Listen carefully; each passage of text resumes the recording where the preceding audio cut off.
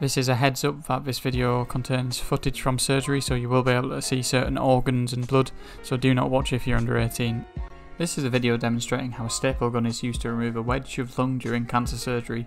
What you can see on the screen is a staple gun which is attached to a DaVinci robot. This is a robotic surgery and it works by clamping the affected piece of lung.